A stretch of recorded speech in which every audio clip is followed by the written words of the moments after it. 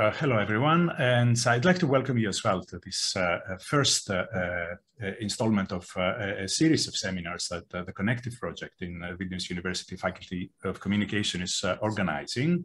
Just a couple of things about who we are. My name is Kostis Dallas. I'm an associate professor with the Faculty of Information at the University of Toronto, and I'm also a principal investigator in this project, in the Connective Digital Memory in the Borderlands project, where I work with a team of professors and researchers, early career researchers in the Faculty of Communication of Vilnius University, in order to study interactions between people in the Lithuanian social media space, especially on Facebook, Instagram, and VKontakte, that involve memory, especially contested memory, difficult memories of the past, and constructions of identity, as well as approaches to the construction of the past. So this is more or less the framework in which we work in this, and the seminar series that we're organizing this year and the next year as well, and the remaining 3 years of the project, are really seminars that are meant to connect the international conversation about issues of memory, identity, and heritage with the Lithuanian research community, and help us establish a focus of interest that will be transdisciplinary, that might involve also researchers and others from other universities, other fields, and other disciplines. So the series of that we are organizing is this year is named Contested Heritage, Memory and Identity Practices, Eastern European and Global Contexts. And in this year, we're not looking necessarily at the digital, we're looking at broader practices. And indeed, we are happy to host our first speaker in this year's seminars, Tea Sindbæk Andersen. And I will now just pass again the baton to my colleague in the project, Donata Armakauskaite, to introduce Tea, and then we take on with this first seminar. So I thank you all for being here with us. I hope that we're going to have an interesting and engaging discussion after the talk, and look forward to further occasions also of meeting you in our seminars. Thank you. So Donata, you have the floor. Thank you, Kostis. So just a few sentences about our main guest and main speaker of today. So Tea Andersen is Associate Professor of East European Studies at the University of Copenhagen.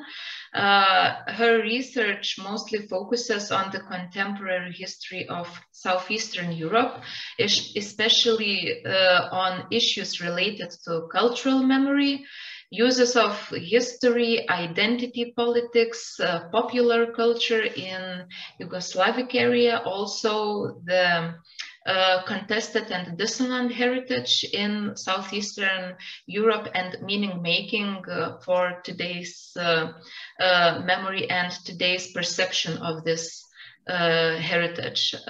Tea is also author and editor of writings that relate to difficult heritage, disputed memory, national identity, and much more.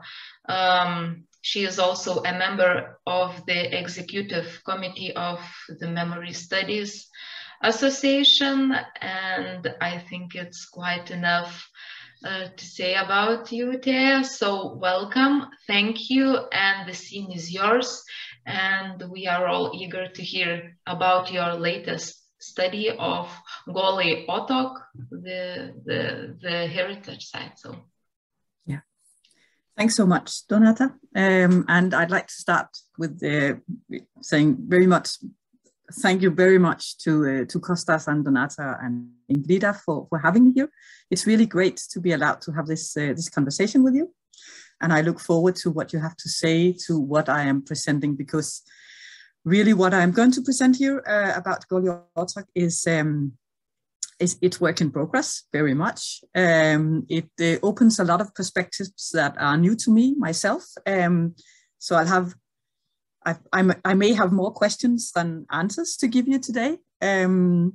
And I should also, before I start, just emphasize that what I'm going to present here is work produced in collaboration with my good friend and colleague, Daniela Koleva, from the University of Sofia. And what we've been doing, Daniela and I, is we've been looking at two different sites of memory, two camps. Hers just outside Sofia in the Danube, Belene it's called, and then I've been looking at Goli Otok, and we've sort of been comparing and try to figure out how these two different cases inform each other. So yeah, let's see what comes out of this. I'll try to share my screen. Do you see it now? Does it look okay? Good, perfect. So yes, I'll be talking about the communist prison camp at Goli Otok, or rather I'd be talking about what is left of that. So I'll be talking about Goli Otok as a site of memory, as a legacy of dissent, or heritage of dissent, if you like, and as a dark tourism destination. So I'll be sort of walking around between these different ways of trying to conceptualize how it is the past is being engaged with in the present by different agents, how different types of agenda are influencing the way that Croatian society today and early on Yugoslav society has been relating to the history of Goli Otok. So what is Goli Otok?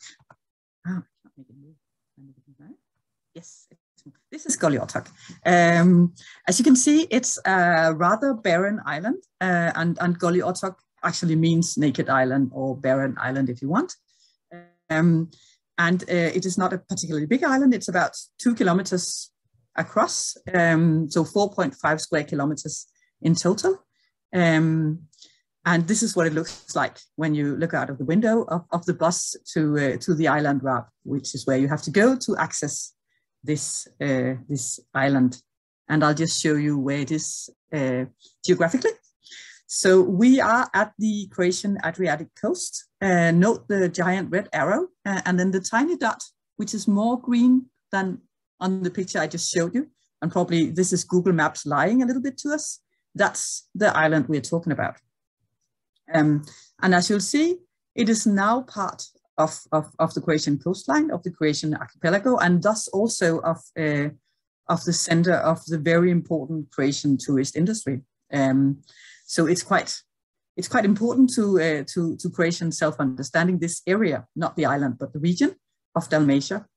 What you can see also is that what I should tell you probably is that this used to be Yugoslavia, of course. So this present island used to belong to Yugoslavia before Croatia became an independent state in 1991.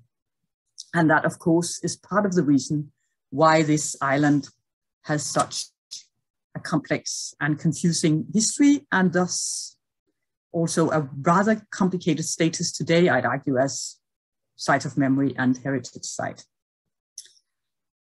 So here is what I will be trying to talk you through. So first, I'll try to give you a brief history of the camp, very brief, not quite doing it justice, but the main important bits you'll have to know to understand the discussion of its heritage meaning after that. Then I'll talk about Goli Otok as a literary site of memory, because I'll be arguing that is how it's sort of established as a core memory site, is through fictional literature, really. Then I'll be talking, and this will be much more open-ended and messy. This is the research going on. Goli Otok as a site of dark tourism or difficult heritage. Legacy of dissent history, if you like. And the question behind all of this is, why is Goli Otok, why does it have such an uncertain status as a historical monument or a site of memory or a heritage site? And just to, point out what it is that I'm talking about is, you see here on the image, the sign that welcomes you to the island of Goli Otok when you go there as a tourist to visit it. And as you see, it's in several languages, and it's sort of a very brief historization of the place, trying to introduce to you the main bits you'll see. So there is a certain, if you want, stage setting of how you're supposed to experience it as a tourist, but also what you see in the bottom of the picture is actually a bit of rubbish. so a bit of garbage, which sort of also comes with the way Goli Otok looks. It's not kept in best shape, if you like. It's actually quite a messy place. I will get back to that. So, Goli Otok's history. The history of Goli Otok cannot be understood without framing it within the history of Yugoslav communism and the break that Yugoslavia went through with the Communist International Organization, the Cominform, led by Stalin and the Soviet Union in 1948. So, whereas communism was established in Yugoslavia in 1945, following the victory of the Yugoslav communist-led partisan army in the Second World War, it was initially a super Stalinist project. So obviously all the Yugoslav communists were dedicated supporters of Stalin. The whole reconstruction of Yugoslavia after the Second World War was framed in we follow Tito, the Yugoslav communist leader, and Stalin. The slogans, the calls for rounding up, for making people support the campaigns for reconstruction were sort of made in the name of Tito and Stalin. So it was definitely at the core of the way the Yugoslav communists saw themselves. And then in 1948, it was quite a shock to the Yugoslav Communist Party to be expelled from the Cominform, to be seen as renegades or even capitalists or anti-revolutionaries by the international communist movement. So they, in a very quick time, went from a quite respected model communist state to something that was international pariah, seen from the communist world. And that created a number of challenges internally in Yugoslavia. So on one hand, it was an identity crisis of a massive scale, because the Yugoslav communists had to rethink themselves as proper revolutionaries in spite of being completely banned from the good communist party, good communist company, if you want. But also, it was a huge threat to the whole construction of both the regime and state security. So the Yugoslav communists were afraid of an invasion from the other communist states. They were afraid that the Soviet Union and Stalin would sort of initiate an invasion of Yugoslavia. And they were also quite afraid what would happen internally with the party and the Yugoslav revolution itself. So 1948 and the break with the Cominform and the Soviet Union led to an internal cleansing of the party. So a huge amount of people were taken out or arrested or sent to the prison camp because they were suspected of supporting Stalin against Tito. That's why they are called Cominformists, supporters of the Cominform, or in the Yugoslav jargon, IBOVC, supporters of the Information Bureau. And the thing is that this was obviously a very Stalinist procedure. So the Yugoslav Communist Party cleaned itself. 60,000 people probably were sort of suspected of perhaps supporting Stalin. And this was, of course, also in a secret service system. So they were real or they were suspected supporters of Stalin. We don't really know. But we do know that probably around 17,000 people were arrested as supposed supporters of Stalin. And of these, 13,000 were sent to Goli Otok, the island that I just showed you, where a prison camp was established. So we know that when it was most populated, the prison camp held up to 4,500 prisoners at one time. And we know that for the period where it was specifically targeting the supporters of Stalin, that is 1945 to 1956, approximately 400 people actually died there because of the violent practices, because of hunger, because of disease, because of the merciless climate of that place.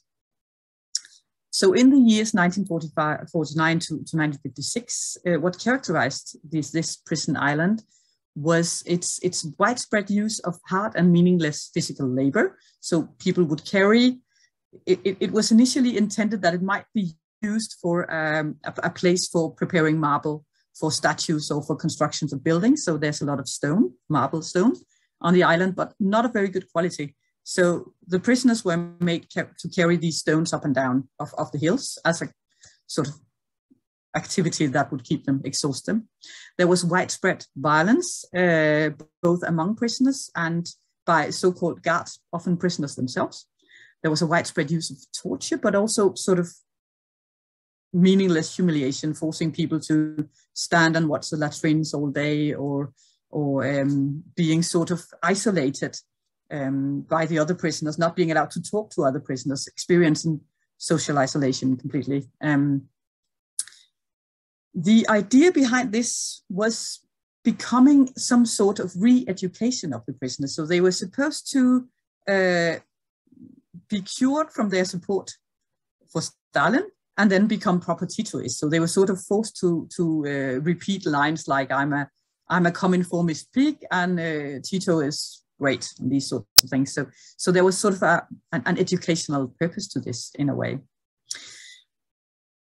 One of the things that is often being talked about in memoirs from prisoners is the way that the really damaging experience as a prisoner was the way that you were being policed and guarded by other prisoners. So this is a similarity to, for example, the Nazi concentration camps, where you had the use of some prisoners being made sort of guards in a way, the capos and that sort of thing. And they did the same at Goli Otok. So of course, the Yugoslav security police, the UDBA, was behind, but it appeared as if the prisoners were actually controlling and guarding themselves in a sort of self-organized labor system that sort of also created extra enmity, if you want, an extra uncertainty and a constant feeling of being insecure about your fellow prisoners, of never being able to trust the environment you were in.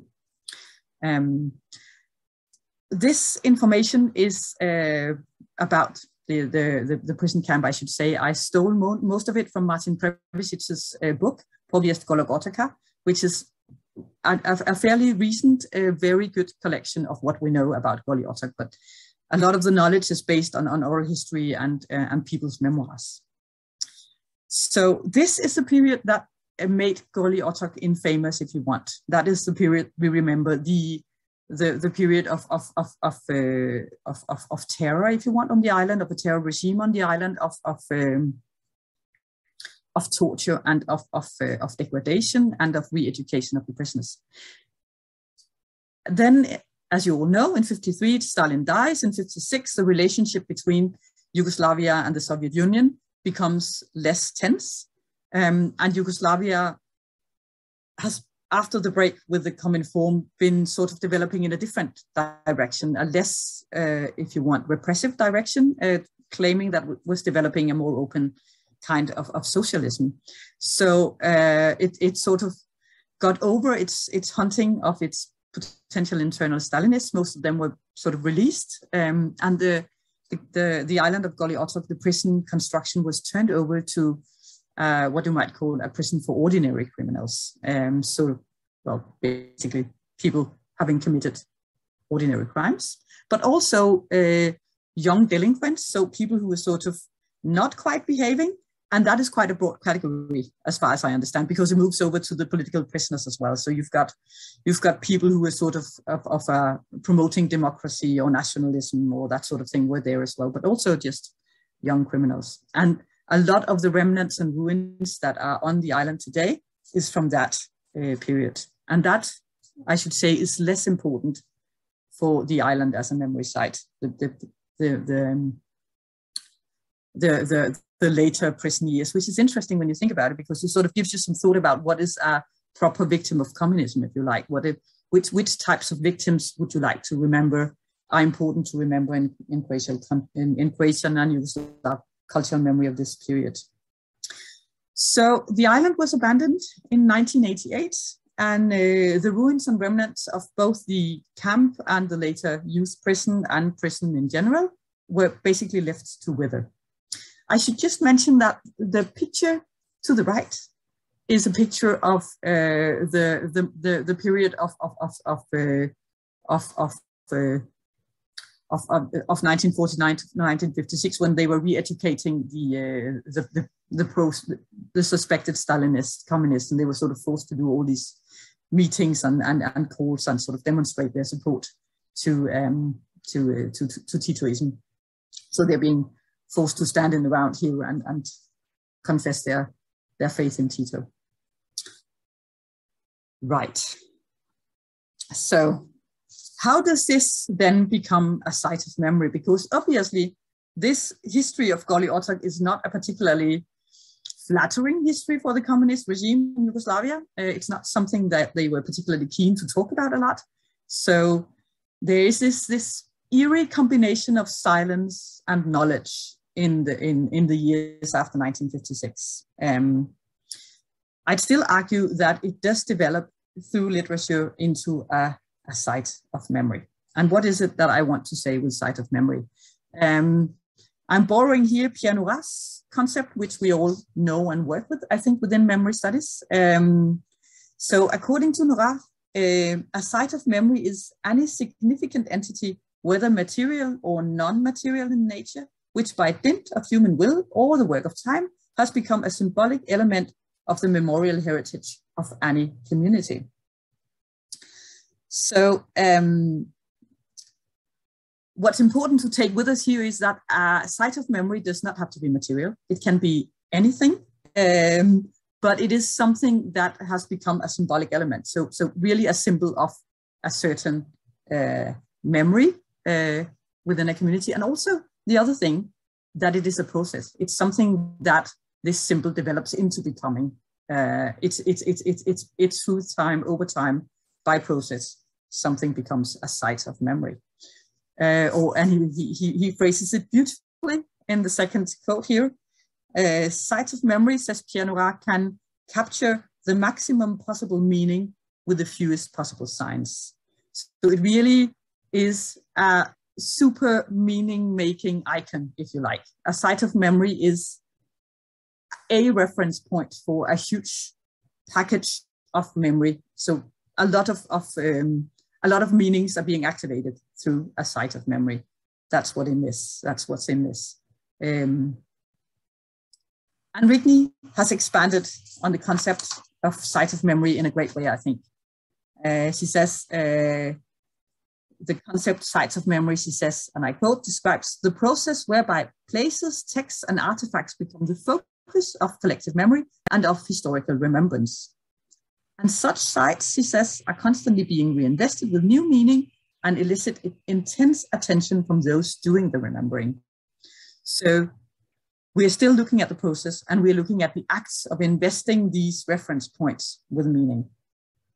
And I'm going to try to convince you that this was done with the history of Goli Otok in communist Yugoslavia, even though it was not something that you could very easily talk about.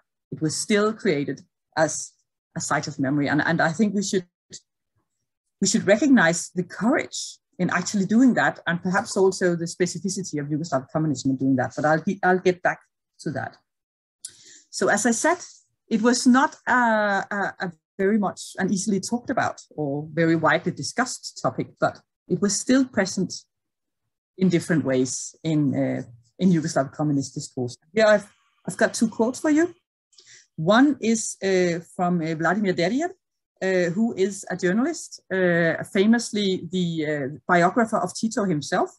And Dedijev sort of throughout his life produced these huge history volumes, which were sort of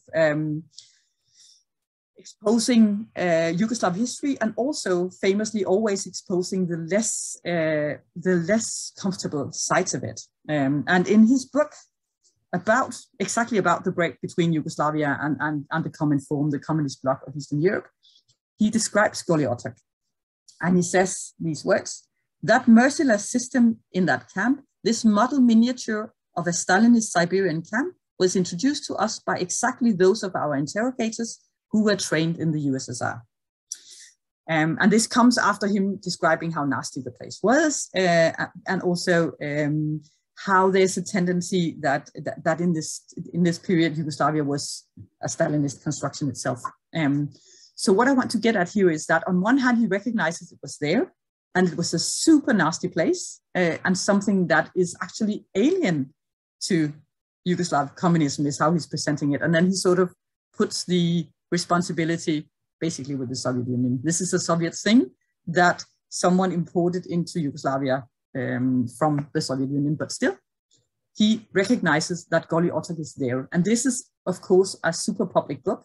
It comes from the Communist Inside Circle, if you want, and it's published in Sarajevo in 1969. So whereas I'd say, no, we did not talk, or people did not talk much about Goli Otok, but it could be talked about by the right people. It was there somehow, knowledge was there. And it's not only internally in Yugoslavia itself, there is an opening of the issue. So the emigre communities outside Yugoslavia did talk a lot about Goli Otok as well. And especially in the 70s and 80s, you see publication from immigrant communities, people who left Yugoslavia after the Second World War because they didn't want to live in the communist state, would gather evidence of what had happened at Goli Otok and then publish them. And the thing about Yugoslavia, of course, was that the borders were open. So anything that was published in the emigre community could potentially be imported into Yugoslavia again, and people would be able to read and learn about these issues. And I've got one example for you here, which is Milovan Đilas's book, Rise and Fall, which was published in London in 1983, but also published in Serbian, and could be brought into Yugoslavia.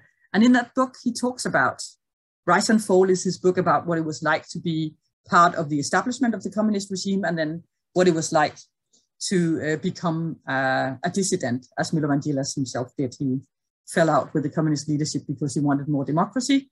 So in the late 50s, he became a political prisoner, basically. And this is then his memoirs of what Yugoslavia was like.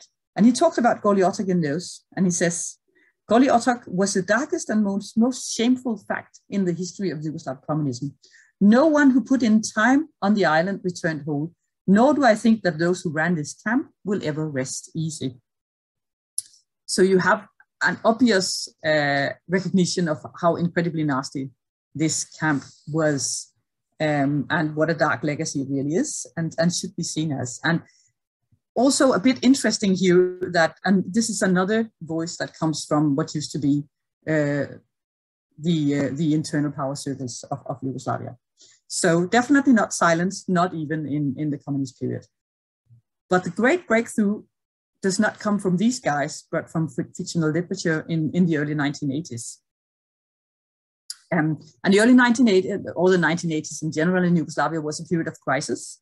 So Tito died in 1980, and you see something that seems like a political confusion in the country. And then you also see a search of rethinking the past. What were Yugoslav communism, and what is it going to be? And within that whole openness, you also see an appearance of fictional literature that address Goli Otok. And I think it's interesting, it's fictional. So these are not memoirs. These are people having heard stories from Goli Otok and then retelling them. And here's the first example. This is Branko Hoffman's Night Till Dawn, which was first published in Slovenian in 1981 and then translated into Serbo-Croatian in 1982. And there's this quote where the main character is a dedicated partisan himself, and he's sent to Goli Otok together with a friend who's not particularly politically invested, actually a bit of a simpleton maybe, who doesn't really understand what's happening. And then the narrator tells the story of what happens to them when they arrive to Goli Otok. And he says, they had beaten him to death. First they broke one of his legs, then beat him like a dog. All that remained was a tortured body that they would throw into the sea, and somewhere just a number inscribed in some statistical table. So what you get here is an expression of brutality, of mindless violence, and also of complete indifference to the people sent there. It's quite a powerful representation, I'd argue. It's really quite scary. And what it describes is one of these famous practices of Goli Otok. So when you arrived to the island as a new prisoner in the period when it was a camp for Stalinists, you would be met by all the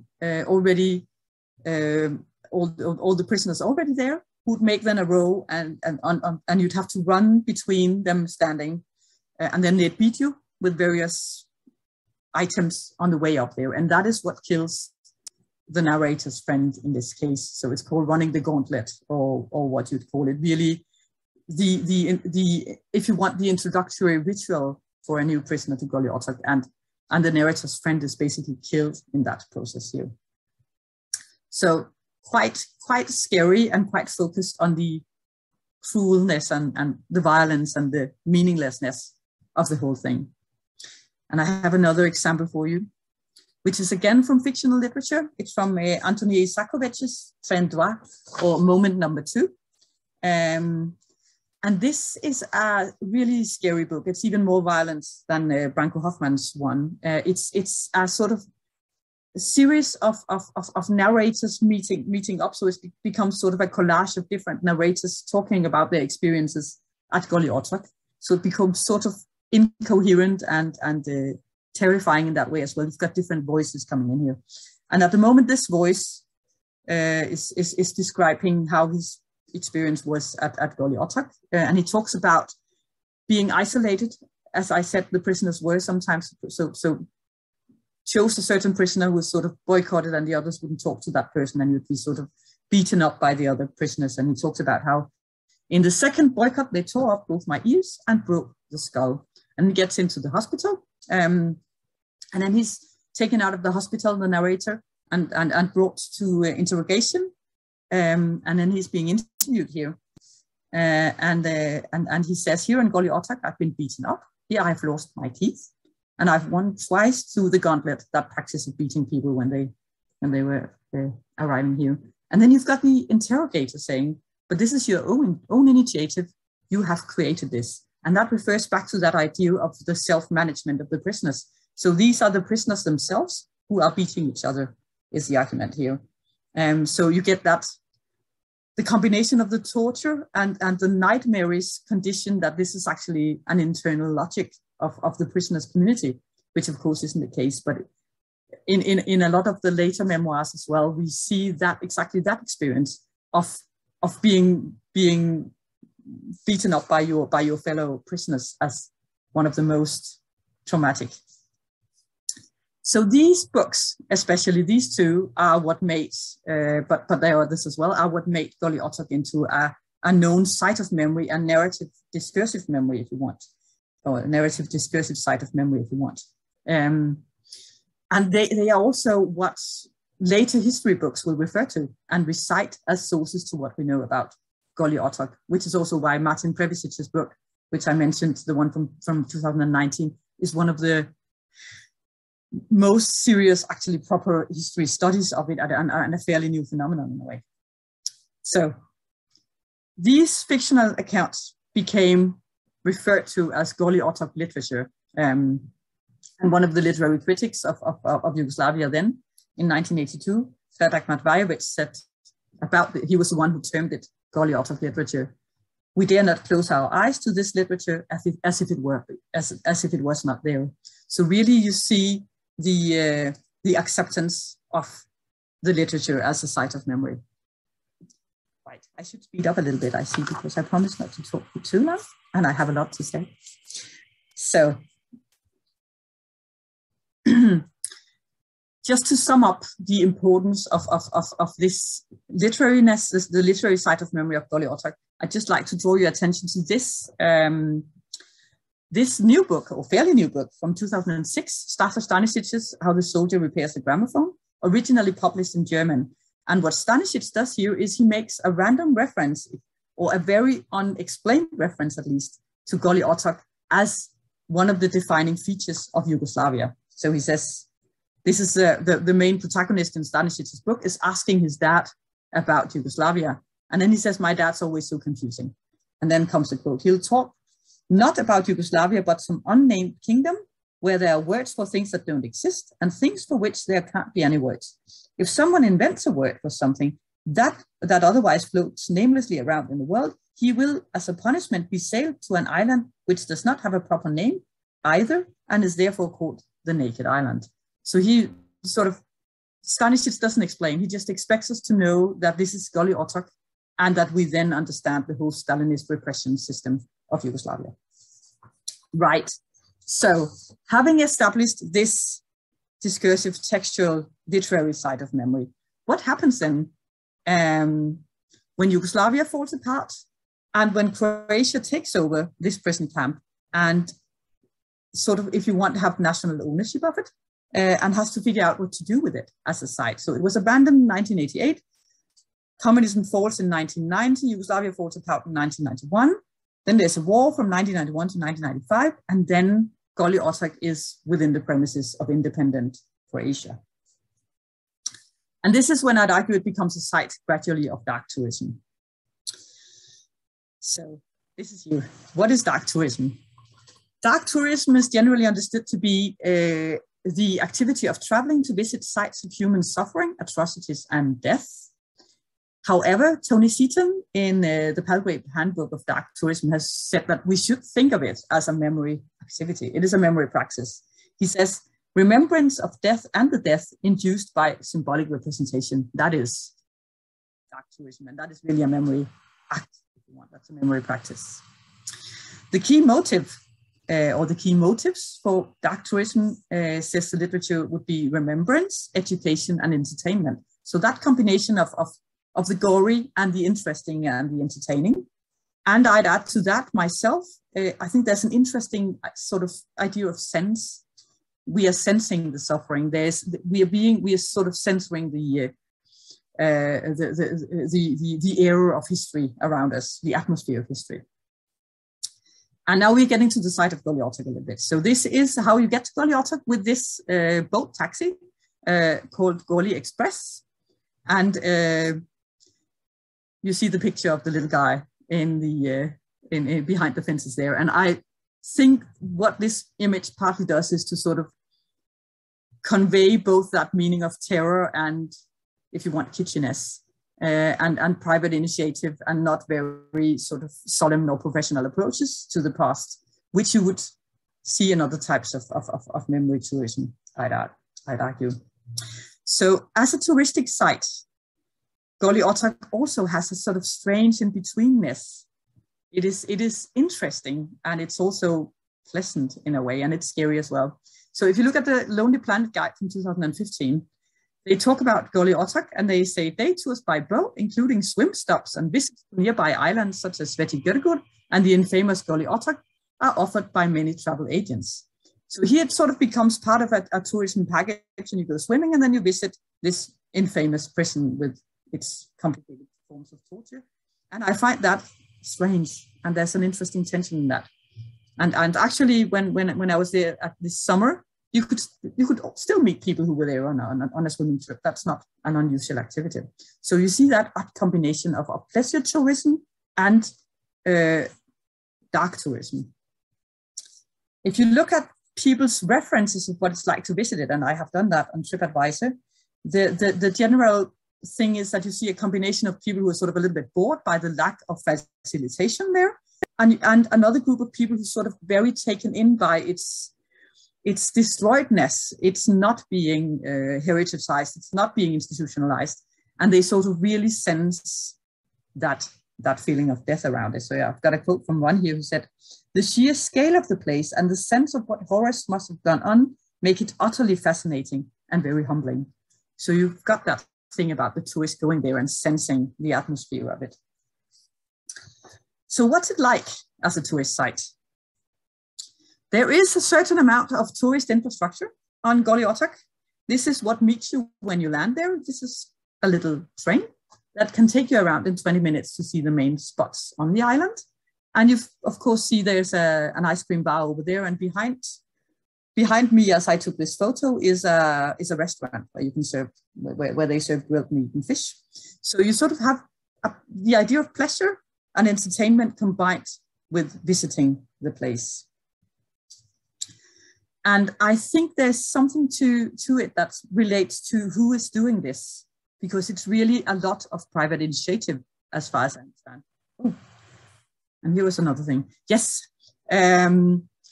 So, and the private initiative is also running through the way that the place is being institutionalized, because even though you do have that slightly Tivoli-esque, or if you want, banalizing character of the little yellow train and the ice cream bar, you also have a lot of a group of local people trying to invest the thing with an educative potential. So you've got these signs all over that will explain the different parts of the camp, what happened in the buildings you get around to visit in the train there. So there is a tourist infrastructure, and there is the possibility of quite good information combined with the ice cream shop. And as I said, it is a grassroots thing largely that sort of creates this infrastructure. So this is the Moby Dick diving service or diving business. And they are the ones running the Goli Express taxi boats that can take you to visit the present island. And often they combine it with people going further to go snorkeling or diving elsewhere. So I was on a diver's boat, sitting on the roof of a diver's boat, and then they dropped me off at the present island, then they went on diving, the other people. And I think there's something interesting and complicated in that combination of the private initiative, which needs to make money and be pragmatic and practical, and the way that they want us to understand the seriousness of the place.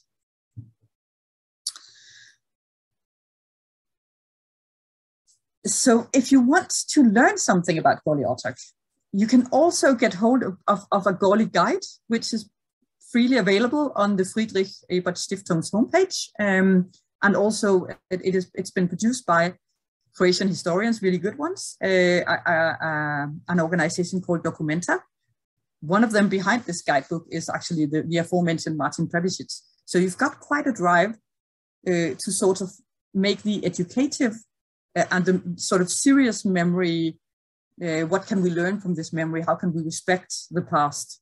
That side of that agenda is present as well. And I've put this in here as a very brief and much too short mention of all the people in Croatia. And there are numerous. There's at least a handful of organizations that would like to contribute to a more serious kind of monumentalization and heritageization of the place, to actually have a proper site of memory. But it hasn't happened. And therefore we still have that grassroots dark tourism in betweenness of the island, I think. We'll get back to that. This is what it looks like. In some places, like abandoned heritage, I'd argue. The ice cream stand umbrella, the not really used grill. On the other side, you have some of the buildings that are just basically completely abandoned, and local farmers keep sheep on the island of Goli Otok as well. So you've got that happening too. But that's not the only thing. That's just part of it, but something that kind of comes to your eye when you visit the site. Then you have an interesting process of some of the visitors or people actually clearly wanting to emphasize the Croatianness of the site. And I find that quite interesting. So there's a lot of graffiti on the leftovers of the buildings. And here you see the Croatian flag, or the Croatian national shield, the Šahovnica, which is as a graffiti on one of the buildings here, and also on the floor here, or on the ground here. And if you remember, in one of the first slides, I showed that picture of the prisoners in the Stalinist era camp surrounding the star for round call for meeting up in the morning. This is the same square with the Šahovnica in white marble stone and red brick. So I'm kind of wondering whether there's a sort of a reference point by the author behind the Šahovnica here back to the red star. So you sort of have it could be a symbolic taking national ownership of a site that belonged to a different ideological setup. So why is it and how is it that it's not really got a position, I'd argue, or not a clear position as a site of memory, as a heritage site today in Croatia. And how does it work in the political debate surrounding this? I've been trying to look into a little bit into how politicians position themselves in relationship to Goli Otok. And there is a strange tension in how they relate to it. So clearly to some, it is, as I said, something that should be monumentalized and remembered. And these two guys, these two local historians, who wrote an article about how Goli Otok has been abandoned and how we should really reconstruct it back in 2001, call it one of the most shameful parts of Croatia's history. So you've got that perspective, but then you also got the problem of how to make that into a useful heritage from a political perspective. And here I think is where we sort of enter that question of what to do with complicated, difficult heritage. And of course, when I talk about that, I'm borrowing the insights from Sharon MacDonald about what difficult heritage is. And she says, Sharon MacDonald, that difficult heritage is a past that is recognized as meaningful in the present, but that is also contested and awkward for public reconciliation with a positive, self-affirming contemporary identity. So it's something that is both important, but difficult to connect to the public identity, to politics, to identity politics, if you want, and memory politics as well. And again, I think there's I'll just show you some of the perspectives that politicians have, and then I'll make my confused statements about that afterwards. Because on one hand, you have then Prime Minister Jardenka Kosor, who visited Goli Otok in 2011 on the 25th of July. And on the one hand, Jardenka Kosor was with the two guys who talked about, or all the other guys who talk about, we need to commemorate, and women, of course, we need to commemorate Goli Otok. So she said, we do need to decide on how to preserve the parts that represent the past of the communist regime and the victims, the memory of those. We need to conserve that memory. And she talks about how we need to sort of decide what to do with it. On the other hand, she also says, we will ask of the agency, and that's the agency administering state property, to give suggestions as to how Goli Otok can be placed in service of the economic development of Croatia and this region, primarily tourism. So you've got that combination of we need to commemorate the victims, we need to commemorate the communist terror, but at the same time, we need to develop business here. So there's this meeting between memory politics and pragmatic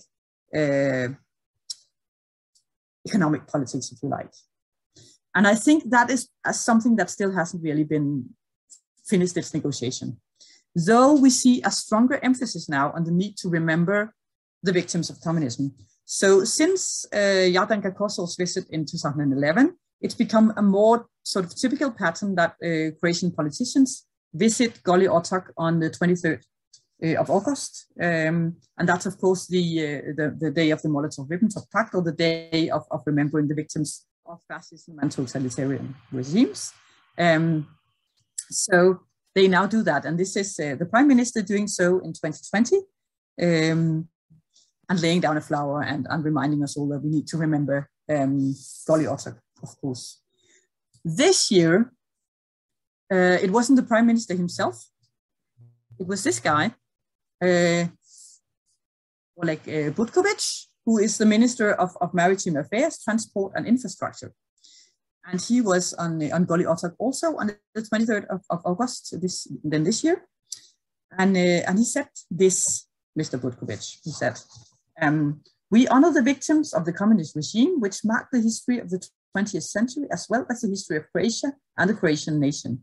The culture of memory and facing the truth is essential, because there will be no peace and coexistence if we do not confront some things, sorry for the spelling mistake here, from the past. And I should, of course, excuse, these are my translations, so I might get the poor Croatian politician slightly misquoted, but that's the essence of what he's saying.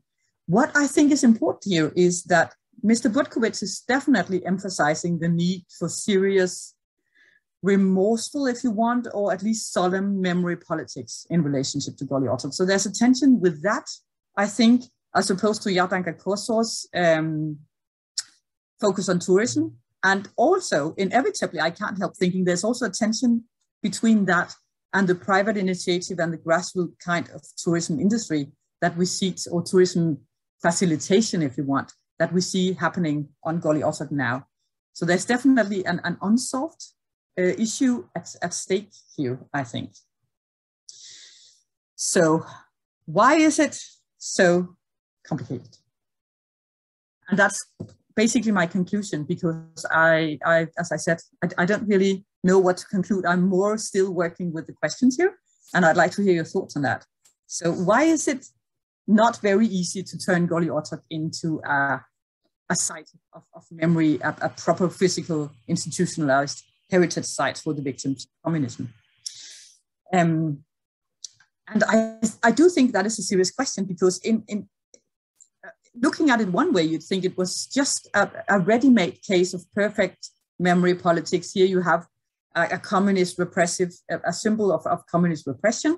The democratic nation state could use that to emphasize how bad communism was, how important democracy is. You could definitely use it for educational purposes.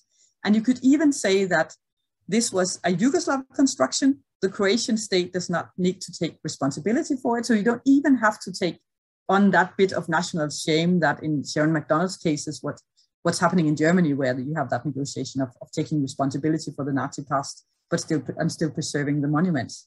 So it should be easy, you'd think, but apparently it's not. At least they don't do it, and haven't been doing it for the 30 years since Croatian independence. So there must be something else. And I'm thinking that as I said, there are lots of initiatives, there are lots of grassroots energy in this, and also several organizations at least, and artistic attempts to sort of make something of a memory site out of it.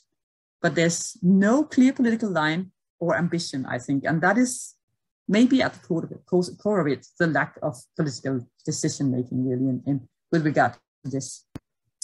Then I'm wondering about the sheer pragmatics of it, that it would be too expensive to turn it into a real mnemonic site. It's not very conveniently situated, though you could easily sail there even from mainland Croatia, but it is still at a distance, not in the middle of any of the greater cities. So it may be too expensive, maybe too uncertain for proper investment. If we get back to Jardanka Korsor's thinking about, we want a tourism that works, we want to develop the economic infrastructure of the area. So maybe it's too complicated. That's part of what I'm thinking about. Then there is the issue if it's actually not really a very useful history. And I just made the case of why I would see it as a meaningful site of memory, but perhaps the victims are wrong. And I just mentioned the issue about which types of victims. Most of the victims, and the victims that are core in the literature that established Goli Otok as a site of memory, they are dedicated proper Stalinists. So these people who were tortured and some even killed at Goli Otok were kind of part of the ideology that the contemporary Croatian state really wants to distance itself from. They were pro-Yugoslav and they were definitely super communist. So maybe that is part of it. And then I'm just in the end thinking that perhaps they don't really mind. Perhaps a vague but powerful site of memory is actually quite useful from a political point of view. And I'm also saying that because it's apparently a general tendency in Croatian memory politics that it's very difficult to make politicians invest decisively in sites of memory.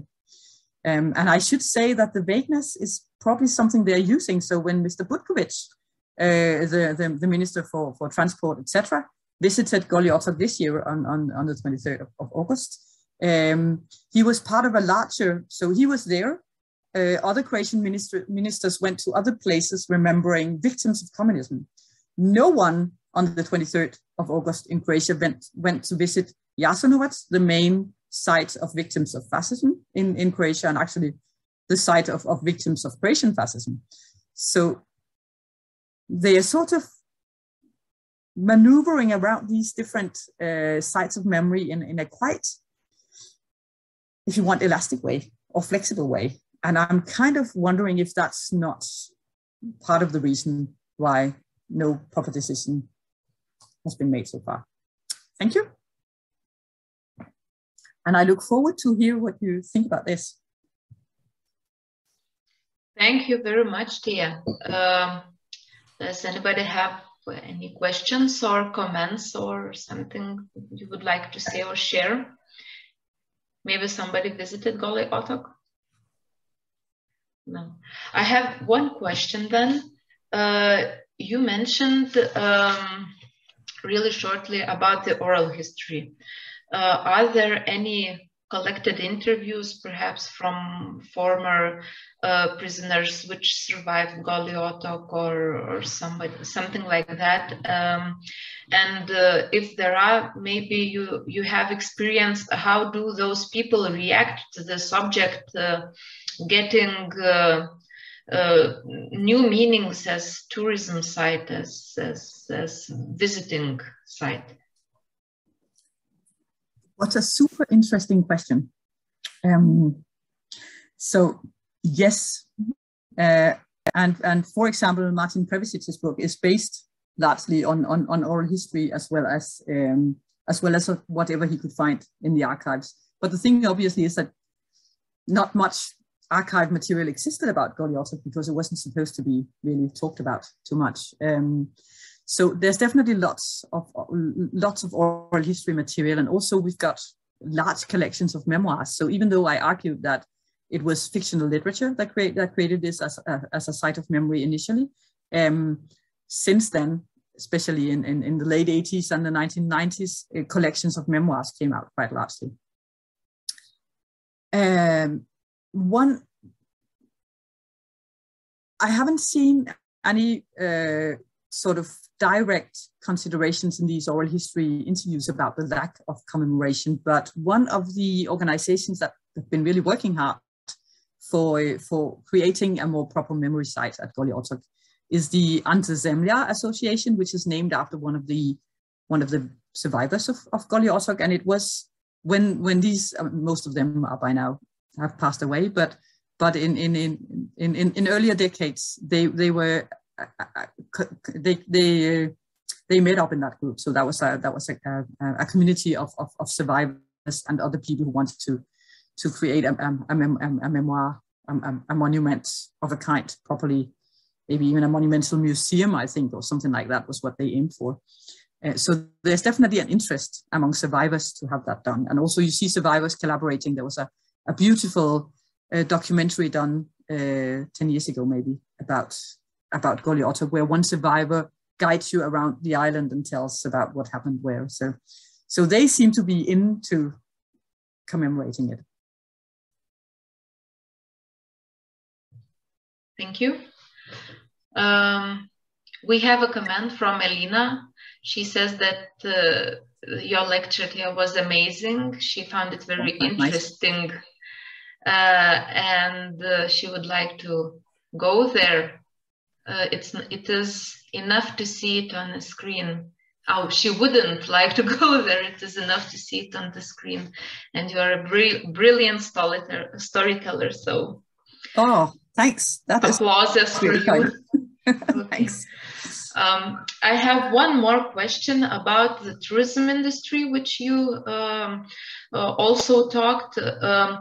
If I understood correctly, they organize trips to the Goli Otok. Do they make some kind of thematical, I don't know, travels there, or guided tours or something like that?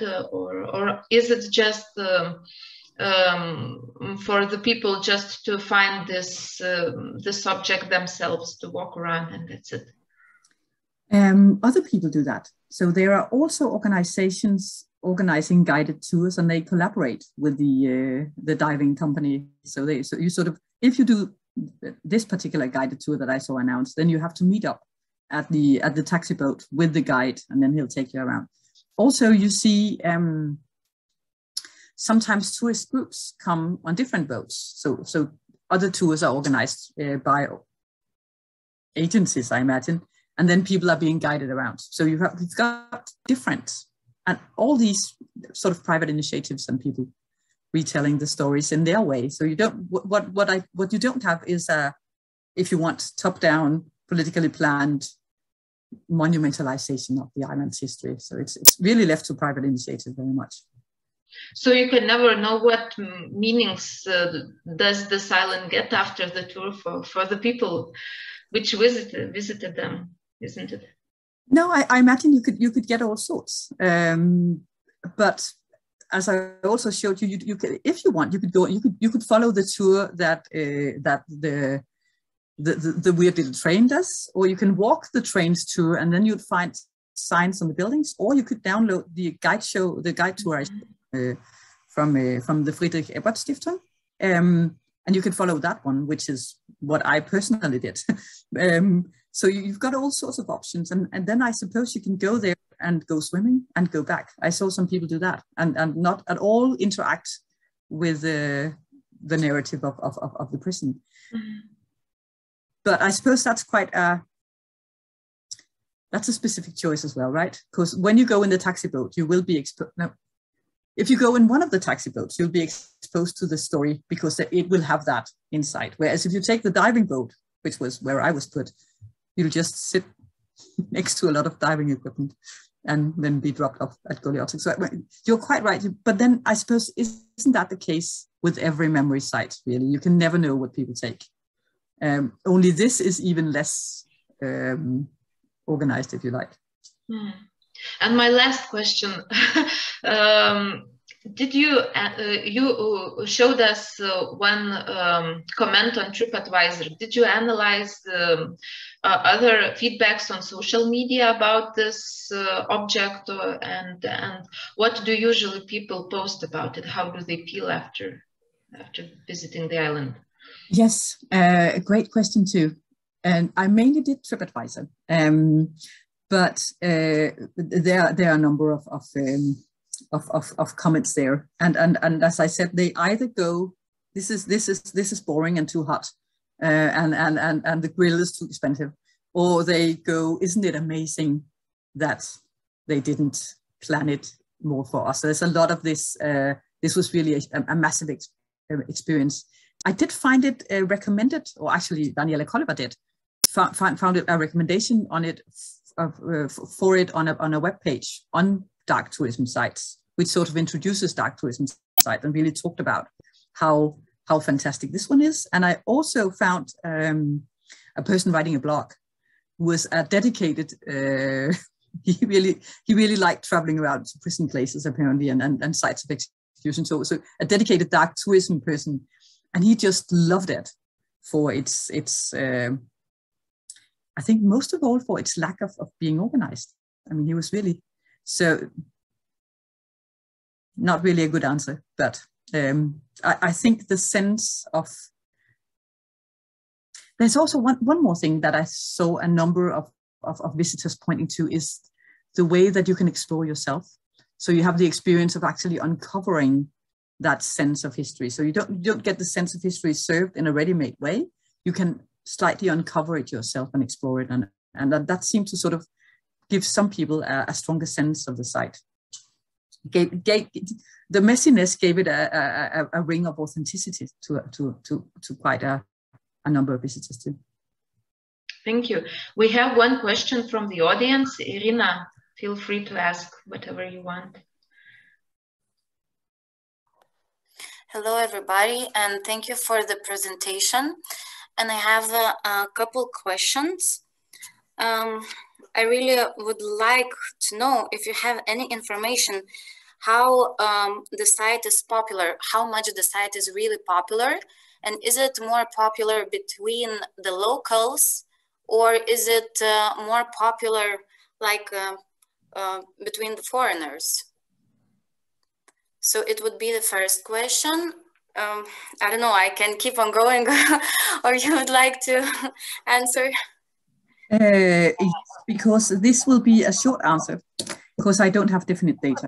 That's part of what I need to move on with, because I can't really see any other way to do this than to ask all these different private entrepreneurs running the thing. And I didn't get around to do that in the first place. I did ask around at the Moby Dick thing, and they have like 2 tours a day, and their boats take up to 20 people, and that is in the main tourist season. And the people I saw visiting were primarily foreigners, doing it as part of their week-long holiday on this island. So yeah, that'll be the tentative answer. I don't think it's a very popular site. You have to make an effort to visit it. Thank you. And then I have another question. So if it's not so much popular as a tourism destination and site, let's say, and it's not, like, as I understand, not contributing in an economical way for the country, like, is it like, could we say that this is more like popular as a symbolic place for politicians, not even for tourists, or for society as well, through politicians who makes a statement, some kind of statement through this island and the place, like, for example, the fight for the totalitarianism and like statements as that. What do you think about this thought? Super good question. Yes, I think that part of that's part of what interests me, that tension between something that is a very established, quite powerful literary side of memory. So everybody with sort of a bit of a knowledge of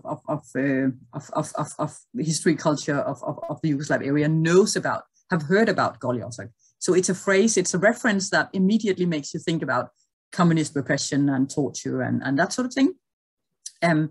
So it's so well known as a reference, but so few people actually visit it, I think, and especially because there's only the private entrepreneurs are willing to sort of invest and create an infrastructure that allows you to visit it. So there's sort of this weird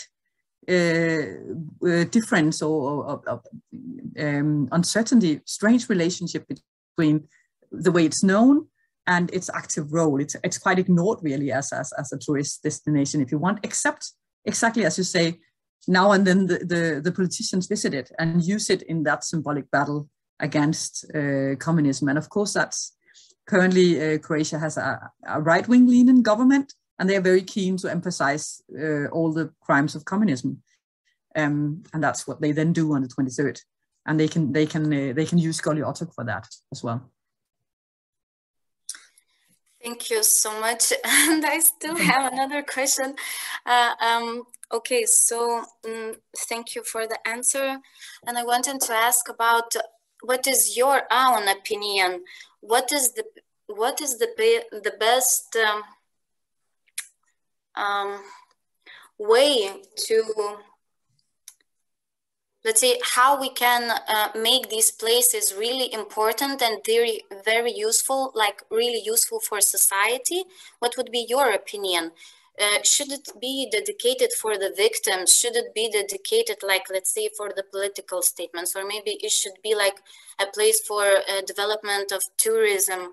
Like, what is your opinion? What is the best way? Or like, what you could say about that? Oh, that's a difficult one.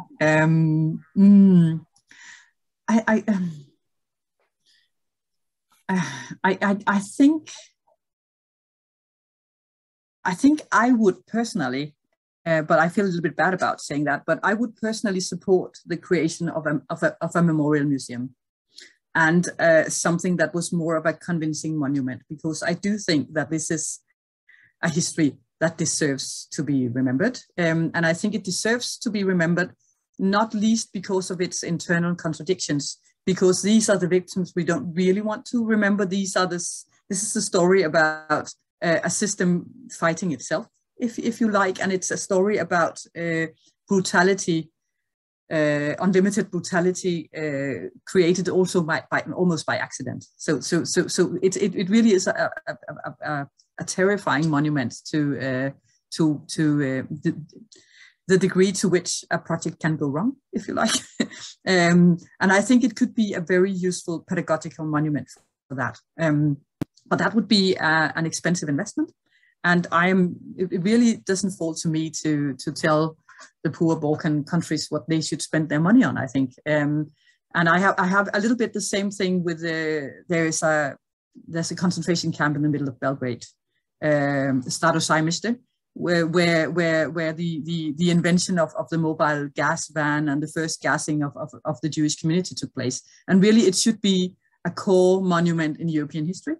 But I mean, Belgrade is a poor city, and perhaps it should spend money on a hospital. You never really, it is a complicated thing how to do that. But I can't help thinking that it would, if Croatia wanted, if the Croatian political elite could agree to make a memorial museum, it would be a great memorial museum. It would be a great sort of contribution to unsimplifying, if you want, the historical narrative of Croatia, because it tends to be very either social democratic, the communists weren't so bad, or very right wing, the communists were super bad, and how great it is that we got rid of Yugoslavia. And of course, that's not how people think, but that's how the public memory very much phrases it these days, I think. Thank you so much. Thank you. Kostis, you are the second one who raised hand. Thank you, Tea, for truly inspiring and rich talk. Really, lots to think about here. So one question, I was really sort of prompted very much by one of your questions, the one about ambiguity, and should this site be specific or generic? How does it operate? Does it operate through generalization or through the specifics? And really, it calls to mind all this genealogy almost of museums of genocide, museums of suffering, because it's all over the world, right? Of course, the main template is Holocaust museums, but there are others, like in Lithuania, there is the Museum of Occupations and the Freedom Fighters. And in every country, there's such museums. And so I was wondering, in the case of the Goli Otok, how does it operate in terms of communication? Does it operate through telling a story that is very much specific to these people? This is what is emphasized? Or is the universal aspect of suffering in a prison when you are a political prisoner emphasized? So I was wondering somewhere between these two things, and so how it functions. Does it function through the narrative memory of those specific people, or does it function more like by symbolizing the suffering that people, sustain in the hands of oppressors and of authoritarianism on the other side? Yeah, quite a good question. I think in its own presentation towards the tourists, well, the phrase in English is the Croatian Alcatraz. So you're supposed to think about terrifying prisons and the Count of Monte Cristo and a little bit. So it is very universalizing in that way. And then also universalizing here prisoners experience that. It's telling the story of the site. But it's also putting it in the story of the battle between Tito and Stalin. So the youth prison and the political prisoner period from 1956 and onwards is not particularly important, and because it gets less terrifying there. But interestingly, in the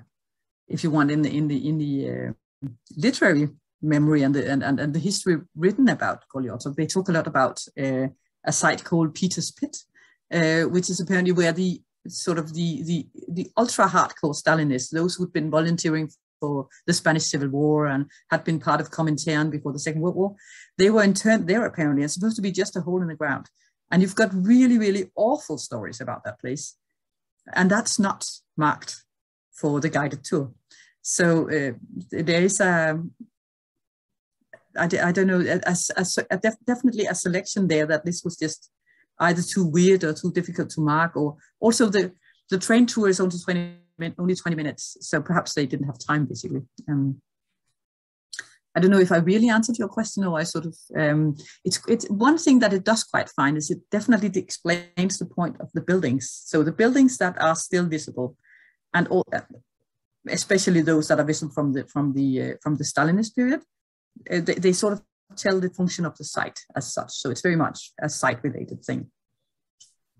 Yeah, I mean, the point of the question was really to somehow sort of highlight the significance maybe of whether all these sites of memory become sites for cultural exceptionalism or for ethnic exceptionalism in a way, or whether they become sites where you can have multiple discourses and multiple narratives being built. And it's like the idea of really the possibility of a multiple Goli Otok, where people can see their own experience and empathize with experiences with others, not necessarily putting themselves obviously in the lives of those that, the ambiguous lives of those that may be the sufferers as well.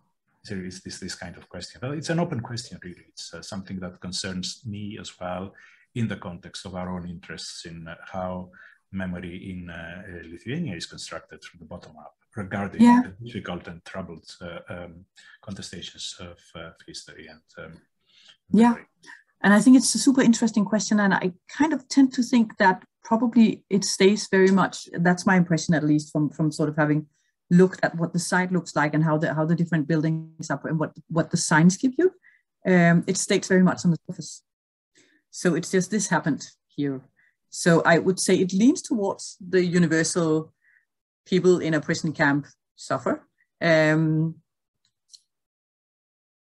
it doesn't really dig down to strong sort of individualizing, such as the Holocaust Museum does. It definitely doesn't have the resources even for doing that. So it's sort of a meeting between an abandoned site and a slightly marked abandoned site. And then you can have, of course, the guided tour that can add on whatever. And that will be quite a different research work to sort of follow a number of guided tours and find out what's being brought up there, which could be super interesting as well to do sometime. Thank you. Rimvidas, you also have one question, so please, maybe not one, yes. Maybe more. Thank you for your lecture. It's a very interesting topic and very interesting place.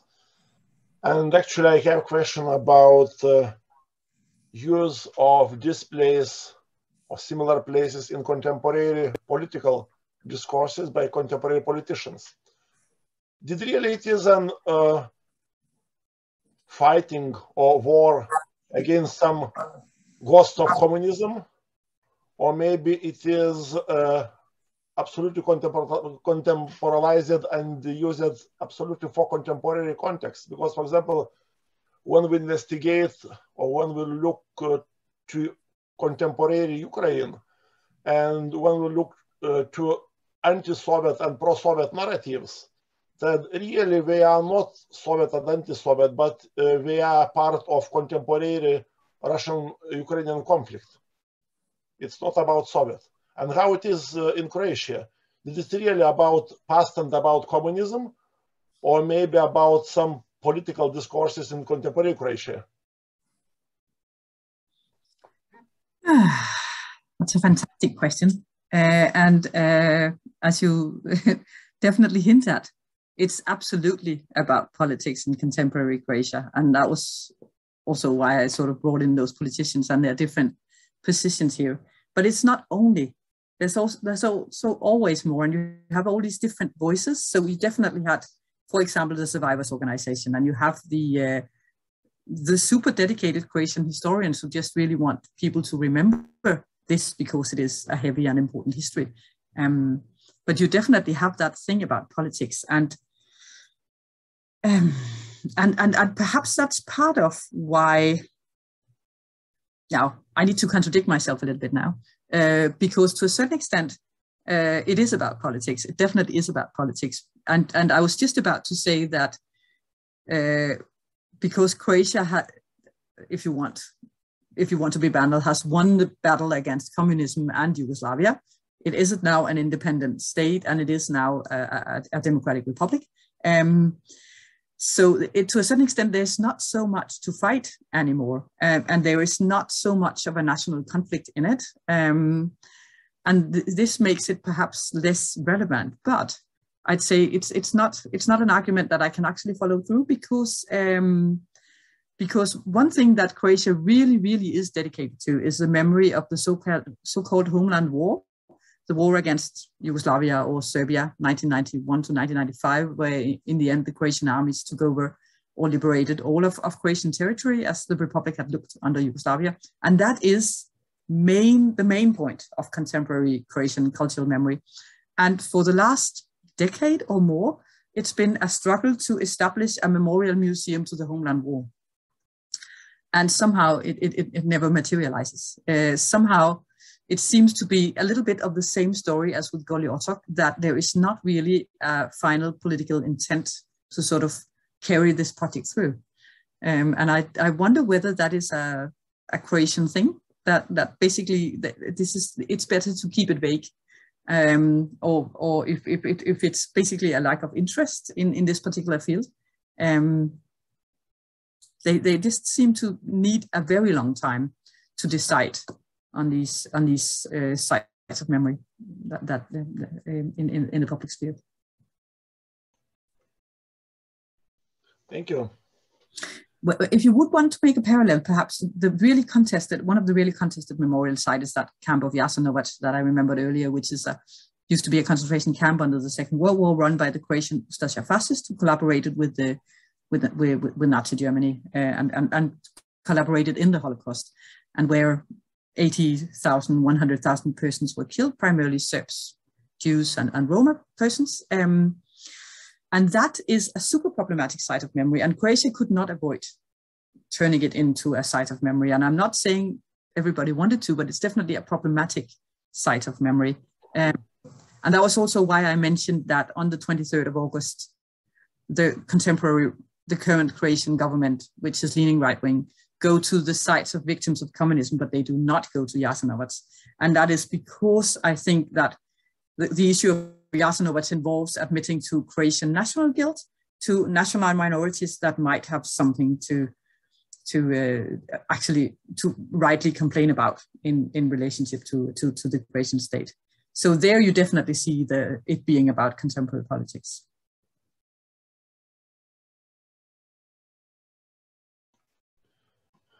Because if we look to Lithuania, it's a little bit similar processes. It's easiest to accept the dark heritage sites related to Soviet crimes, and it's much more difficult to accept related to Nazi crimes in this region. Because actually I think that in this situation it's easiest to say about Soviet crimes that it is not our crimes. It's something abroad. Actually, it is not right thing. It's only one from myths, because a lot of citizens of former Lithuania before Second World War, we participate actively in Soviet structures. I think that much more actively as in Nazi structures, because actually, yes, it was much more shorter time Nazi occupation, but by myths it's easiest to accept that it's not our crimes, it's not our, I don't know, problem, it's something abroad. And Nazis, it's included to some national narratives. It's, for example, uprising of June 23rd of 1941. And then the discussions around this, that actually I think that probably something similar exists in Croatia, because Ustaša regime, it was some kind of Croatian independence, maybe perceived by a lot of people like this, and Yugoslavia, it was something abroad, and then the perception absolutely different. Yeah. Yeah, but yeah, and then just because of, I mean, the EU is not insignificant here, but what does have Jasenovac does have a proper museum, a very impressive monument. But then that, if you want that monument museum has a history that was established already in Yugoslav times, and then the external pressure has forced Croatia to keep that monument museum running and to renew it, and it's actually been reconstructed pretty much according to the model that you mentioned, Kostas, the Universal Holocaust Memory Museum. And it has some advantages and some disadvantages. And I'd say in the case of the narrative of Jasenovac, the advantage of individualizing the victims is that you can sort of take out the structural history and emphasize how this is a story also of Jewishness and of the Holocaust. And you can talk about Jewish victims, and you can sort of downplay the fact that the majority of victims of Jasenovich were actually Serbs, killed for nationalist reasons by the Ustasha. But that sort of disappears a little bit when you individualize that narrative so much. So, yeah.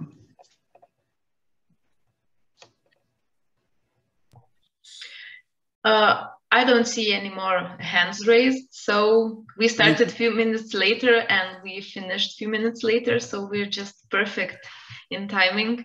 Thank you very much, Tea, for a very interesting lecture and interesting talking about the dissonant heritage site and how is it reflected in literature. I found it really, really interesting. I've never thought that literature, not as a memoirs, could also create a heritage. It's something new for me, and I appreciate that. And I understand that the research isn't over yet. So on behalf of all connective team, I wish you all the best and great success with finishing your work. Thanks.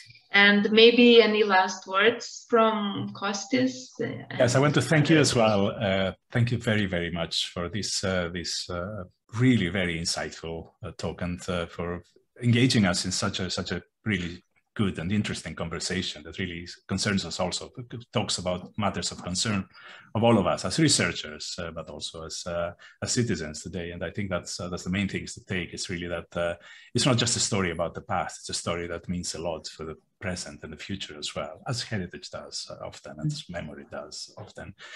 So thank you, Tea, and I thank you all for being here and for attending this talk. I would like to say that we have your email addresses. If you don't object, we will be sort of happy to circulate to you the plans for the next talk in this seminar series, which, as I say, is this year's seminar series of the Connective Digital Memory in the Borderlands project of Vilniaus University Faculty of Communication. So thank you all for being here, and we look forward to seeing you in a few weeks in our next talk as soon as we finalize the details of that one. And thank you. Yeah, thank you. It was a pleasure.